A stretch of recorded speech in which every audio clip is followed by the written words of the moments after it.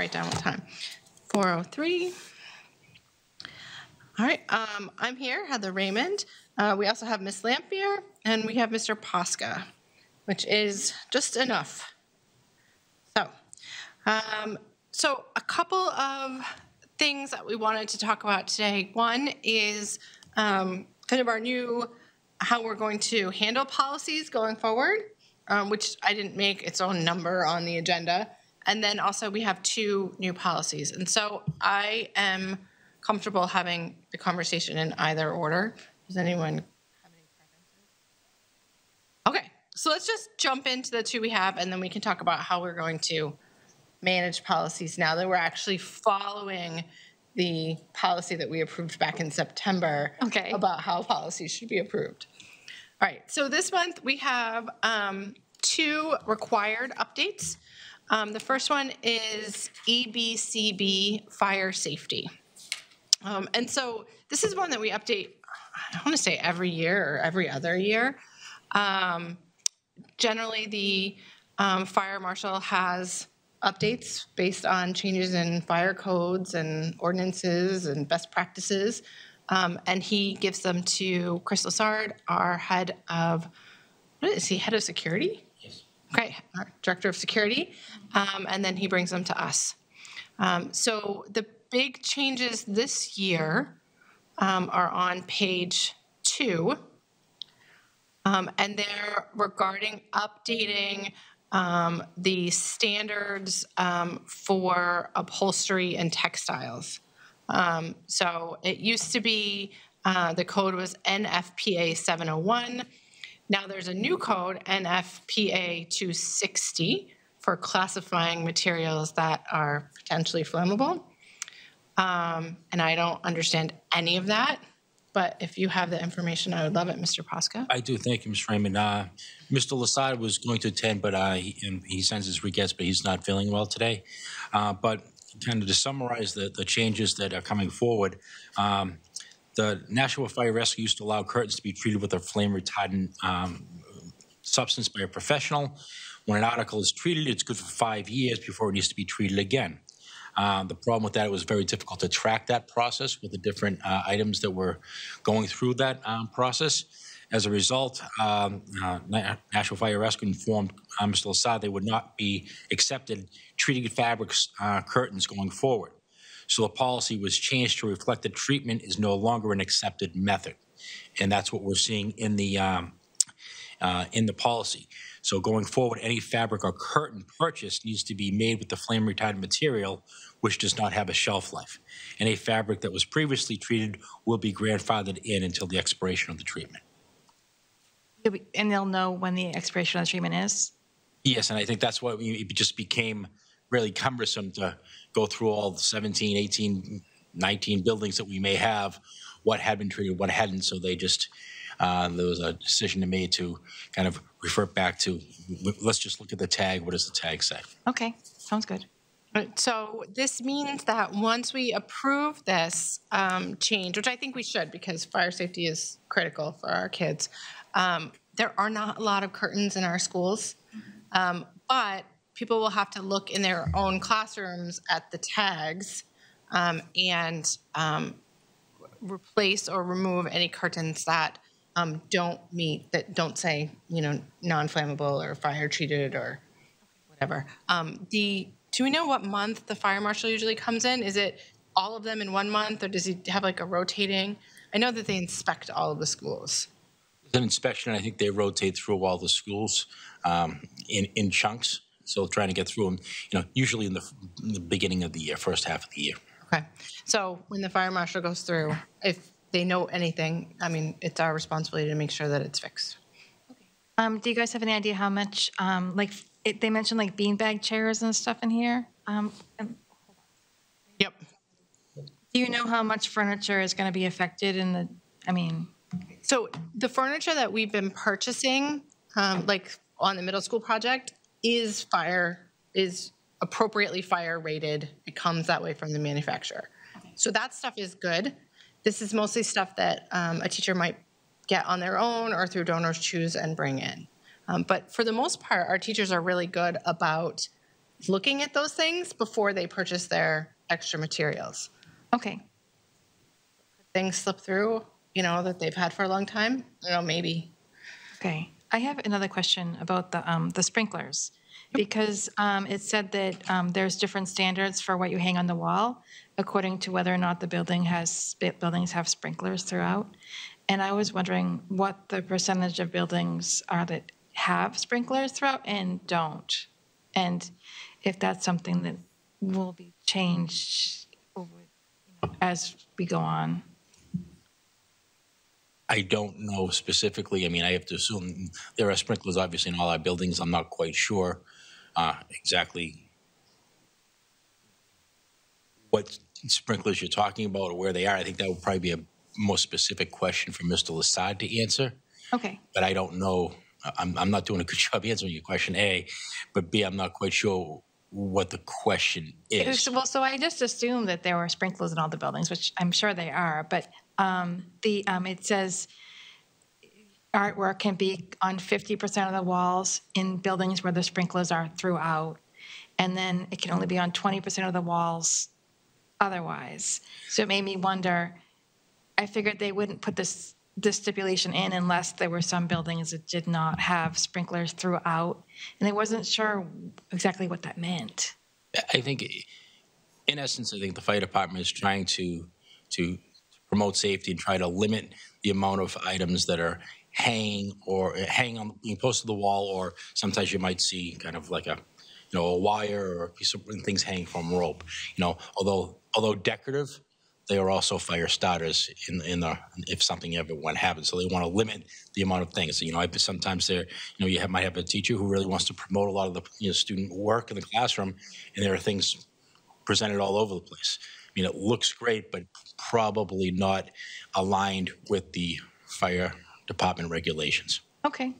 I remember back in 2019, I think, when we updated it in 2019, there were some big changes about like the types of cords you could use and extension cords. And it actually required quite a bit of effort from our staff to go through, and we had to replace a bunch of cords, and we paid to rewire some of the classrooms in some of the buildings because there just wasn't enough electrical outlets within the space that they needed to use some of their projectors and such, that just was technology that didn't exist back when the buildings were built.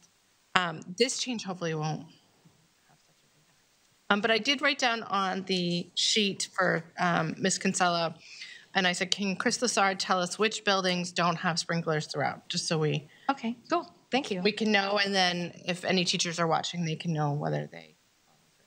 I do know that when the fire marshal walks through, because I happened to be at a school when he did it once, he does tell people, like, this isn't going to work, or that's not going to work, or and then they react appropriately. But I think it's pretty rare for us to have a problem.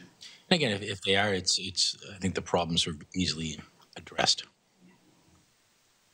Okay, so I'm going to move to send E, B, C, B to the full board. Second. Wait, as presented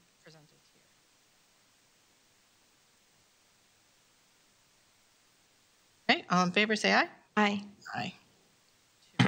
Two, not three. Okay, great. Any other questions you want him to follow up with? No, another. I also remember, this is just sparking a memory, a few years ago, I don't know, Mr. Posca, if you were here then, there was a problem in Pennachuck where something happened with the sprinklers and they started going off. Oh, my. Wow. In a couple of science classrooms and something else. And the whole system had to be reset, and we ended up replacing the whole system as part of the Pennachuck renovation project because we were like, we never want to experience this again. Yeah. So I don't remember what year that was. I think it may have been last year. Yeah, maybe. Okay, so the other policy we have on for tonight is instructional materials, IJ. This policy is regarding how instructional material, like it just basically says that the board is responsible for approving instructional materials. It looks like we're making a lot of changes here, but we're not.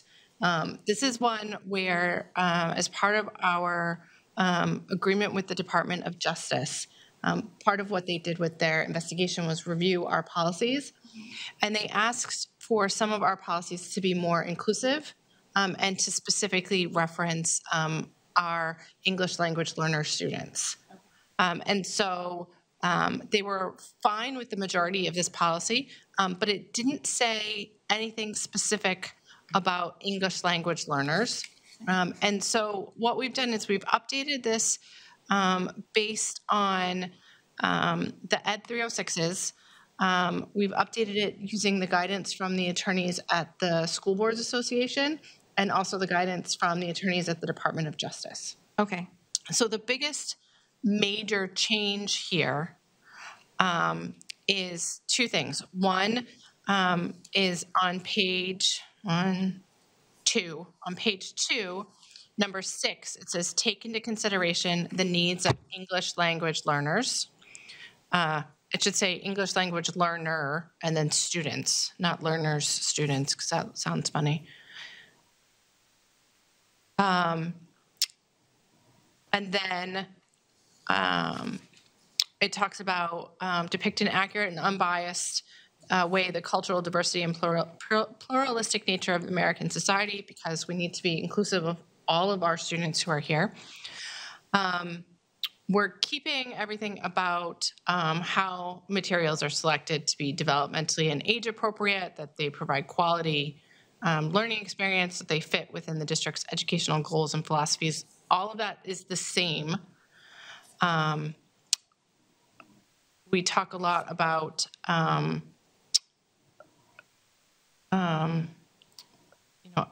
the second part of the thing is about providing instructional resources, that provide information efficiently and effectively, critically competently. We talk about, not plagiarizing things, that kind of stuff. And then the last area of the policy asks that, and it says that we would like to make sure that our staff are reviewing our instructional course material every 5 years or so. So we don't end up in a situation where we're using textbooks from the late 90s, which this district has had. Okay. At a budget committee meeting, it was in COVID, we discovered that some of our textbooks were, 20 years old, right? So we're trying to fix all of that. The last part of it that we do need to talk about at this meeting, though, says instructional resources plan, which was not part of the policy before. And this basically says the superintendent is directed to prepare, maintain, and implement a written plan for the ongoing development, organization, acquisition, maintenance, replacement, and updating of instructional resources necessary to support the needs of the user population and approved curriculum. The plan shall conform to all applicable New Hampshire Department of Education requirements and should be presented to the school board and then we have 3 question mark years for periodic review. This is one of the things that the DOJ has also asked us to look at is really focusing on our curriculum needs and making sure that we have a plan for curriculum and then how to support our staff in using that curriculum. I like that. I mean, the fact that the superintendent is preparing it and maintaining it, it means that it's going to be a whole vision rather than just piecemeal. I like that a lot. And I think that it needs to be presented to the school board because it has to be approved. I don't know that 3 years is an appropriate number for our district at the current time. I know that we're asking for materials to be reviewed every 5 years. 5 might make a little bit more sense for consistency's sake, and then, we can do it more frequently. But I want to make sure that we are engaging fully with the spirit of what the Department of Justice has asked us to do. You know how much work it would be for us for the curriculum to curriculum to be presented? Would it be like multiple meetings, or, because I kind of thought maybe if it was presented every 2 years, then every person elected to the board would get a chance to review it. Whereas if it's more than that, where our terms are staggered, it might not be able to be seen by everyone. That's a good question. I know that for the high schools, any changes to the course catalog are presented on an annual basis to the board through the curriculum committee. But I don't remember ever seeing like a comprehensive catalog of courses for the middle school or curriculum. And then for the elementary school, it's kind of been piecemeal, right? Like we had a, let's try CKLA, let's try this, and the board approves it. This is to try and alter the way that we do business so that we have a plan. I am not a curriculum expert. I don't know how much work we're asking for here. It sounds like a lot to me. It is an awful lot of work, and I think it's important that we keep our curriculum fresh and updated with best practices. But I think to the point of some of the other work that has to be done is identifying where our curriculum needs are so we can plan appropriately and also budget appropriately to identify the needs going forward. So we try to have kind of a rolling process of what is in the queue, what's the priority at this time, so we can fit those needs. And I think that's something Dr. Andre has talked about going forward, is trying to, particularly at the, I think to Ms. Raymond's point, we've piecemealed some things probably better at the elementary level. And I think going forward, particularly the secondary level, we need to identify what those needs are. And then once we identify those, and I think we heard some of these things the other day when we're talking about curriculum, that can drive our vision and then our budgetary resources as well of what's coming forward. So I think to the point, we're talking about right now, and I think we heard a message the other night, it all really does come together. And I think it's important that we are, rather than kind of living in silos, kind of break down those silos and make ourselves aware of all these needs going forward. The other thing I would like to say is I like the idea of all of the school board members having the exposure and understanding what the curriculum is. I think that that's important. I think it's important for the public too to have that, like to know that they can watch a meeting and find out what kids are learning and what the curriculum is and really have, in-depth conversations about it. But I want to make sure that we aren't putting ourselves in a situation where we're setting up our teachers to have to learn new curriculum every 2 years or every 3 years. Like, do you know what I mean? Yeah. Because I feel like one of the themes that has come out of the Department of Justice review is that our teachers feel overwhelmed and like we're throwing too many things and not following up enough. And so I would hope that whatever plan the superintendent comes up with really involves, that teacher feedback of, this is what we're seeing, this is what's working, this is what's not working, this is the support we need. I mean, well, I feel, I'm not sure who suggested the 3 years. Was that the Department of Justice or? I think that came from the School Boards Association. School Board Association. Okay. Yeah, well, I'm comfortable with that. And then if, if we decide to change it down the road, we can, right? Yeah. I mean, I think that if we send it forward with 3, it also just puts the bug in Dr. Andre's ear that if he feels that that's an unrealistic goal, if he thinks 2 is better or if he thinks 4 or whatever he thinks, he can give us that feedback at the full board meeting. Do we know when we would get this presented to us the first time? Would it be 3 years from now, or would it be? I don't know how long it takes to put something like this together, but it sounds like that the Department of Justice would also like to see something like this. I think so. Certainly, I think this is something we have to embark upon now and start the elementary level and move forward, because that's a little further ahead than maybe some of the other levels. And then what does middle school look like? What does high school look like? But I certainly know that, coming up, we are going to have some conversations regarding, textbooks, but it's more curriculum adoption going forward in online versions, because we do have some content areas that, are due for our need some updates. And I think that's really if we're doing X for FY25, and that's a big ticket item. What are we doing in FY26? There'll probably be another big ticket item, and try to kind of have some type of rolling pattern so we can kind of build into the budget going forward so we know what our needs are. And I think that question about when we could see like the first plan that we're now telling the superintendent he has to do is a good question to ask him at the meeting. Okay. And it kind of rolls into the other conversation about how are we, now that we have a full and complete understanding of what first reading and second reading means, like how, like that's something that we can maybe talk about at a first reading and see also what, what do the teachers feel about that and what does the community feel about Okay. Yeah, that makes having sense. a plan like that and who's involved in making that kind of plan, because I don't know. I mean, the superintendent's responsible for everything, but I assume it's not just him sitting at his desk writing it by himself, right? Yeah. It's good. I actually like the idea. That's one of the pluses of the first reading, I think. So before we go on to the next thing, or you make the motion, I just noticed that like in the write-up here, it says that the board approves instructional resources, but everywhere else it says materials. I didn't know if that is an issue. If resources and materials would be considered the same thing, or if it's a different category, or. That's a good question. So let's see,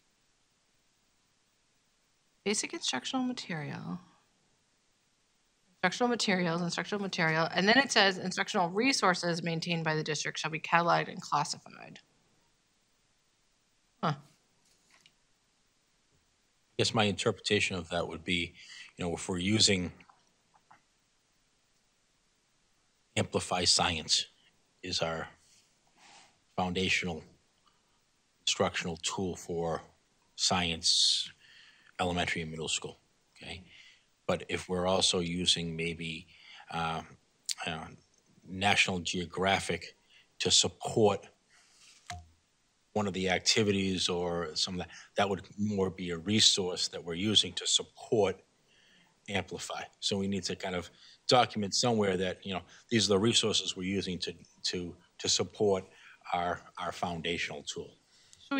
Should we have it so that throughout we use resources and materials, or materials and resources?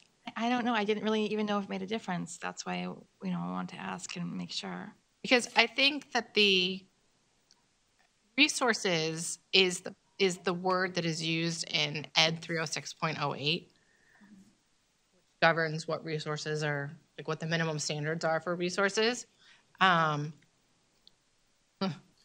But in general, we frequently talk about like materials, because I don't know if that's a throwback or not.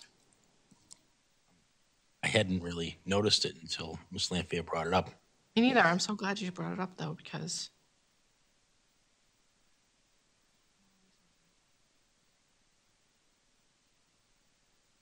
but under the plan, it says the plan shall development, organization, acquisition, blah, blah, blah, an updating of instructional resources necessary to support the needs of the user population and the approved curriculum. Like, to me, I guess curriculum is the materials and the resources are the things we use to supplement. I mean, well, I know, I don't know. I don't think the board should be approving like the books that the teacher uses in ELA or whatever. That seems like micromanaging. Right, I agree. They should have some freedom there. So I just wasn't sure. This is from reading the Department of Justice stuff the other day, and they had everything like defined and everything. So I just wanted to make sure that it was okay the way it's written. I mean, I think overall, I think how this is written is okay. Yeah. I think one of the when we talked about this, and I want to thank Mr. Chopra for bringing this to our attention, I think we wanted to be just very cognizant of the needs of our English language learners when we are choosing those foundational, materials going forward, an Amplify, which we heard very good things about the other day. That's the big piece in how how can that support all of our learners, not just our ELL learners.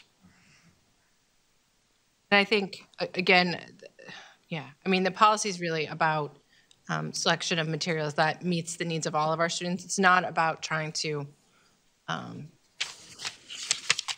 say that certain materials aren't appropriate. Like, do you know what I mean? Yeah. It's about saying these are the ones that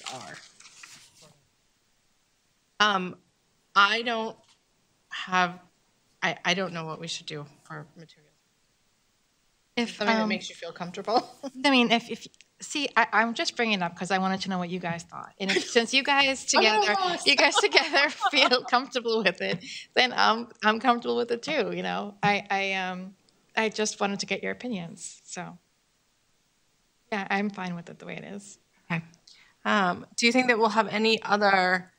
So it's unfortunate that we don't have more people here. I'm just curious about if we think we'll have any other issues that will come up at the full board regarding the policy.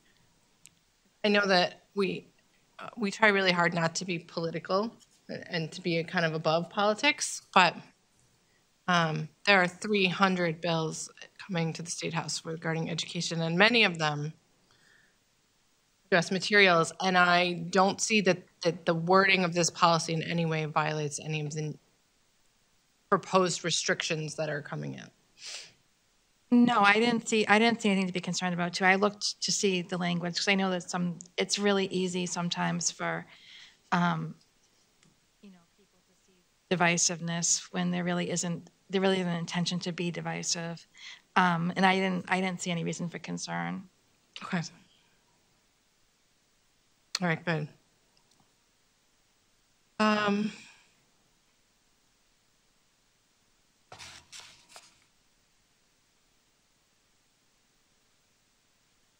All right.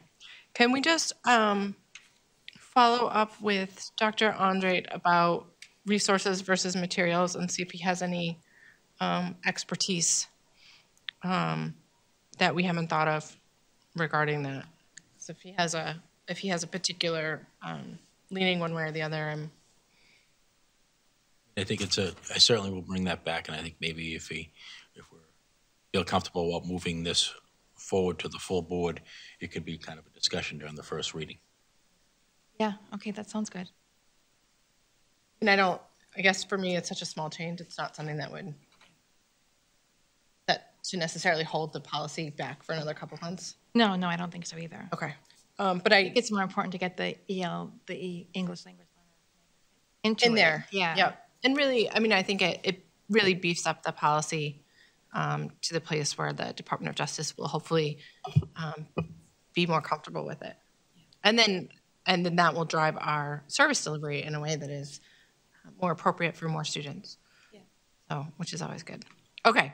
So with the knowledge that if Dr. Andrade or Mr. Chopa have a very strong feeling based on their experience about resources versus materials, that we are open to making those minor adjustments at the full board.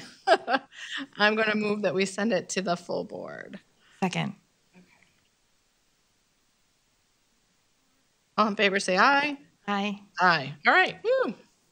Okay, so the other thing I just wanted to discuss, and again, I wish we had more people here, but we can discuss it amongst ourselves, is the new practice that we're adopting of a first reading and a second reading. And kind of what should that look like? The idea is to give the public the maximum opportunity to be aware of and respond to and provide their input to us, which I think is good and important. Whether or not we have robust discussion about policies at every board meeting amongst the board members, I guess it depends on how the board members feel. Right? Like, I don't have an opinion one way or the other. If we ought to create some rules for ourselves about, like, during the first reading, we just listen, we don't discuss. But I almost feel like if there's enough issues at the first reading, maybe that's an opportunity to send it back to policy for some changes and then come forward again. If something was sent back to policy and changes were made, it would have to come back for a first reading again, right? So it would be a couple months before. Okay. And so Mr. Posca and I were talking about how we should handle the policy committee meetings going forward, and then also how to handle policies at the full board. My thoughts are that we, at the full board, like this month, when we get our agenda for next week, policy would say policy, and then it would say second reading, and we would do the ones that the middle school leveling policy that we've already had the first reading of. Now we have whatever other public comments we have, and then we have our board discussion and we vote. Okay. And then it would say second reading, and these two policies would go on. And then if the board had questions, comments from the public, we could do that, but not have a vote on them. Okay. And have that be kind of our standard going forward. Yeah, that makes sense. Would that be a time when, if I had any, the question about the resource and materials, would that be the time when we could, us as policy committee members could ask Dr. Andrade? Okay, all right. I think so, yes. The other piece, excuse me, we talked about, the policy committee continuing to kind of do the work prior to bring it forward about this to kind of demonstrate some of the work that had been done. So this would be a really good example of, we've done some work where there's a question regarding resources versus materials. We get some feedback that means, we can still make that adjustments, or to the point that you made, if there's significant more amount of other work that's to be done, maybe it's sent back to the committee to continue to work on. I know that there was some suggestion at our last full board meeting about having the first reading be prior to the policy committee meeting. I didn't like that idea. Okay. So I thought about it. I was like, well, that kind of makes sense. That introduces, but I wanted to, if we had done that with, for example, this policy IJ, what we would have sent forward would be the old one, which the Department of Justice said was insufficient. So I don't particularly think it would be helpful to get feedback from people on something that we weren't planning to move forward with because we knew it was insufficient, right? Yes. So my feeling is we do the background work, we do work here, and we send it to a first reading, even if that means it takes a little bit longer to get to the second reading. I mean, that's what the other committees do, the curriculum committee. I mean, they listen and they give their opinions and they talk about it and vote it forward. And I think that's the same way that policy should work. The other thing that Mr. Posca and I were thinking that this change will happen if we're doing a first reading and a second reading. We can't do 8 or 10 policies every month. Right. That would make 16 to 20. We would just be here for 3 hours of policy on every full board meeting. Yeah. So we're going to try and limit our policy committees to less than 5. Okay. Unless there's something that comes up. Yeah. I mean, that's a little bit unfortunate because we have been able to get a lot done. But, I guess it's in the interest of having the public and the rest of the board more involved is probably the best thing to do. Right. I mean, I don't like slowing things down either, except that I think that one of the things we learned through some of the controversial policies that come up is that without doing a first reading and a second reading, we find out kind of after we've already approved something that people are unhappy. And I would much rather find out before we approve something that people are unhappy so we can be responsive to that. Yes. But I still think that the vast majority of our policies, policy can be boring. It's dry and technical. And, I don't think a lot of people are going to come with comments on fire safety because we all agree that fire safety is important. There's, nothing fascinating. Well, maybe it's fascinating for some people. There's nothing for a robust discussion about whether or not we should have curtains that are fire rated, right? I don't see a lot of people coming with their signs about wanting flammable curtains. So there's that. So one of the trainings, so I go to a lot of trainings because I like trainings, and a lot of time they're at lunchtime and it's convenient for me to eat my lunch and learn stuff. So one of the trainings that I went to recently about policies were 2. I did one on legal updates and the other one was on policy management and process, and how to do an audit of your policies.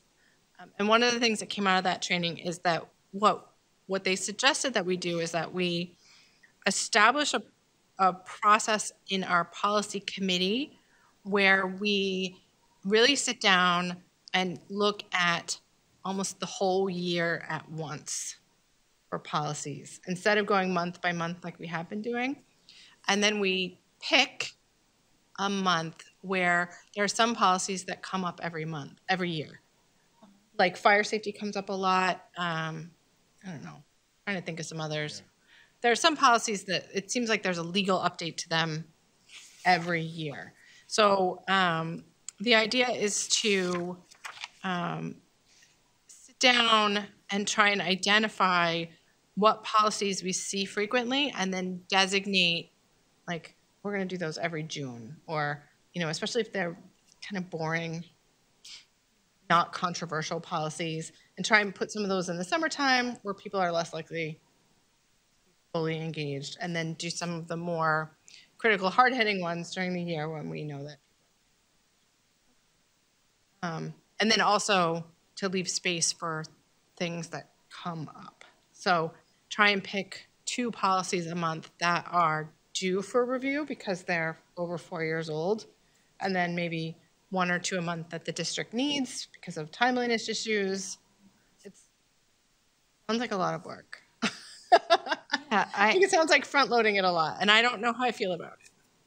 I mean, it also, you know, if the policy committee changes, then, you know, who's going to be the one that starts off with, I mean, there's not, I know. it just seems like, I like the way we've been doing it. So those are just some thoughts moving forward. We have new people coming next month. We'll have a new policy committee, probably, you know, we shuffle things around, so we'll have to see. But I tried not to have too many things coming over for a second reading for the first time with people who haven't seen it before. So I am prepared to put the question to the board in January about whether or not the new members feel comfortable having a vote on a second reading if they weren't sworn in for the first reading. Prepared for that, but I didn't want to wait on the Department of Justice or fire. Yeah, of course not. So next month, we're finally going to hit, or next month or February, depending on when everybody gets onboarded, because there's always that time of people getting sworn in, and then I don't know when the inauguration. So the first meeting by policy, our organizational meeting has to be the Tuesday after the swearing in, which, let's see if I can pull up a calendar. I don't have January's Board of Ed calendar yet, do you? It hasn't been set yet, I don't think. So usually the swearing in is the first Sunday of January, which would be the 7th, which would put our organizational meeting the 9th. Jimmy's saying yes from the booth. That would put our organizational meeting the 9th, which is when everybody puts in their, like, you nominate the president and the clerk, and then you put your requests into the president, and then the president needs some time to look at all of those forms. Yeah. Or actually, because we have a new board, I don't think they would, like, that would be the night that they would get the forms to fill out, and then they'd need time to return them. So we might not even have a policy meeting in January. I just remember the first night being like so overwhelmed. There was so much information, and it was so, it's kind of chaotic. But at the same time, it'd be kind of a shame not to have a policy meeting. It is, but especially where we, if you just are just filling out if you're just getting the form on the 9th, right, and then you need a few days to fill it out and return it, and then the president has to look at it, and then we have to come back and meet again because no one can serve on a committee until the board votes. That brings us to the 22nd. for our second to assign people to committees. So I don't think we can. Yeah. I still think we should have a meeting that day. I'm not in charge of that, though, so whoever's in charge can disagree with me.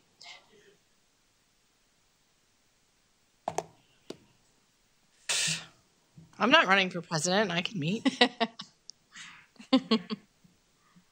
So we'll see what Ms. Kinsella has for us, Okay. whoever's in charge. So I'm thinking February, at which time we have a really exciting policy on artificial intelligence that. Oh, it's going to come before us? Yes. I know you've been talking about it, so I've been looking forward to seeing it. And then I have a bunch of legislative updates. Sounds less fun. Actually, a lot of them are really interesting. There's some about reviewing our non-public minutes. Like BEDG, that's a policy that gets updated like every single year. Oh, really? It's It's about, such a huge policy, too. it's about public comments and meeting minutes and all sorts of stuff. And so that one will be, we know we have people who have very strong feelings about how minutes are done. So I'm sure that one will be a robust discussion. There's a new law on nursing mothers. Let's see, that one's interesting. There's a whole bunch of new stuff on data governance and facility plans. There's a policy that I'm sure that the superintendent and Mr. Donovan would like us to hurry up and adopt because the law now lets the superintendent accept monies up to a certain amount without board approval. It like raises the amount, and then it allows the board to accept a higher number without needing like a whole referendum, which is great for charitable gifts. So, and then there's a lot of changes to restraint and seclusion that we are already following. A lot of the changes that were in law, we've talked about it. I know that we've rolled out the changes, but we haven't updated the policy because we've been waiting for a form from the state. Okay. Do we have that form yet? I think there are other changes coming to that. Okay. There are. To the policy, yes. Of the 300 new bills that impact education, there are at least 3 that I was looking at this morning that are about restraint and seclusion. All right, that's a lot. Someone is proposing that we videotape all restraint and seclusion. That before you make an intervention, you have to stop, bring out a recording device and start recording, and then do your intervention while it's recording and not stop recording at any time until the intervention is completely over. So, It'd be nice if there were cameras in the seclusion rooms. I don't know if there are. But as far as the restraints and seclusions, like in the classroom, like when an event starts, I can understand why that wouldn't be recorded. But it would be cool to see them in the seclusion rooms. How what's going on with our kids and the actual interactions that take place there. So one of the changes to the law last year requires that kids not be left in there for more than 30 minutes. Like they have to have contact with an adult who's checking on them and providing an intervention every 30 minutes at a minimum. And I think that was a really important update to the law. I don't know, the recording one is going to come before my committee, which is Child and Family Law, and I'm really interested to hear from experts in the field on how that could possibly work and how that interacts with other state laws that prohibit you from recording children and individuals without their express consent. Because we have anti-wiretapping laws that say you can't record people with audio without their permission. Probably have to get permission from the parents first, but yeah, we'll have to see what happens. Right? How do you get permission from the entire classroom's worth of parents to have videotapes of their kid in an unrelated incident? So I don't know. It'll be interesting. So that's all I've got. Anybody else? Okay, all right, so that's all I've got for tonight. And I anticipate our meetings will be shorter. Okay. Makes me sad. I didn't want to go beyond policy at first, but I really like it a lot. So I hope that I'm still on it next year. Really? Policy is my favorite. Yeah, I do. I like it very much. I know that policy's your favorite, Heather. I think everybody knows that. Oh, all right. So I have nothing further. Do you have anything further? I do not. No, I'm just blathering at this point. Okay. So I move that we adjourn. Second. Okay. All in favor, say aye. Aye. And it is 4:49 p.m. This is the shortest policy meeting we've ever had, and I made it stretch.